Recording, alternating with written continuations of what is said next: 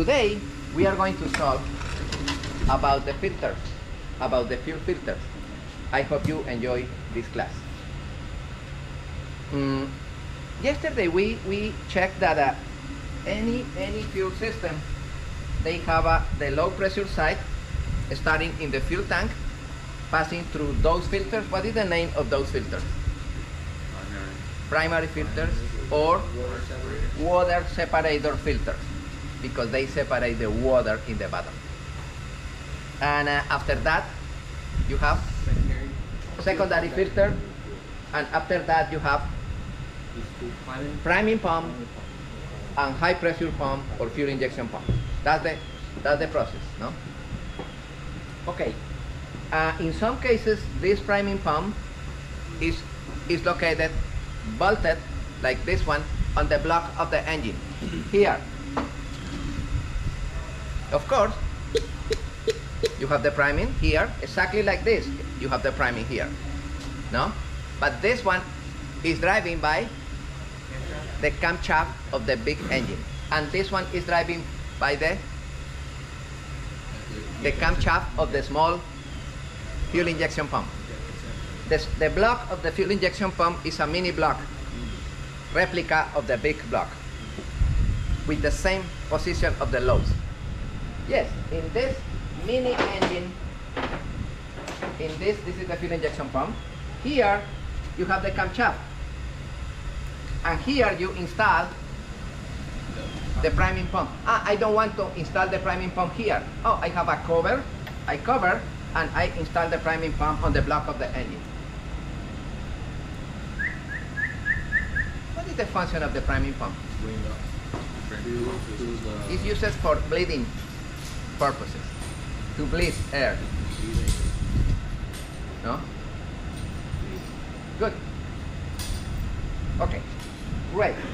Mechanical system, primary filters, secondary filters, priming pump, fuel injection pump. The fuel injection pump is divided in the block of the fuel injection pump and the governor, the intelligent part of the fuel injection pump, the governor. Here is a mechanism that according with the load on the engine, according with the RPMs of the engine, this element introduce more fuel, more air, less air. This is the element that control everything, the governor. Look at this. Here you have the governor. Here is connected the cable with the control. Look, more RPM, less RPM. This is idle and this is wide open throttle. My friend, in a diesel engine, here in this handle, I control the RPMs. Where I control the RPMs in a gasoline engine? In the throttle body, located in the intake manifold. Doesn't matter if it's carbureted or injected, no? You have the throttle and the cable is connected with the throttle. In diesel engines, in the intake manifold, I don't have throttle. In the intake manifold, I have the air filter, and the engine suction air depending of the governor. The governor decides how much air, how much fuel, because this is a mechanical computer. It's incredible, no? In a diesel engine, the throttle is on the handle, on the governor of the fuel injection pump.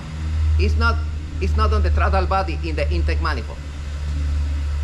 The throttle, the intake manifold is open with the air filter. Come on, 1 second, I show you.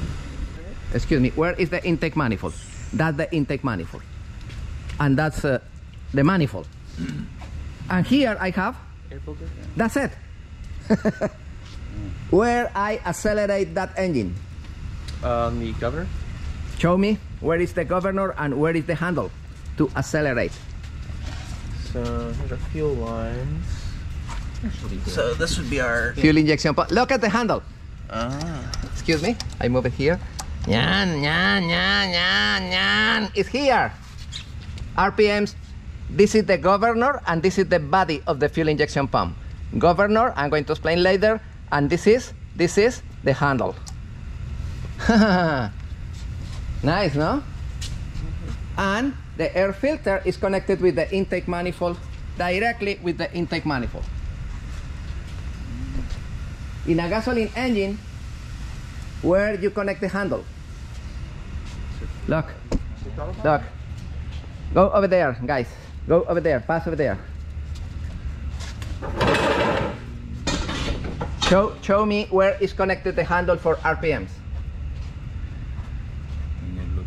That one, correct. Correct. And here you have a throttle. And this is the intake manifold. You understand?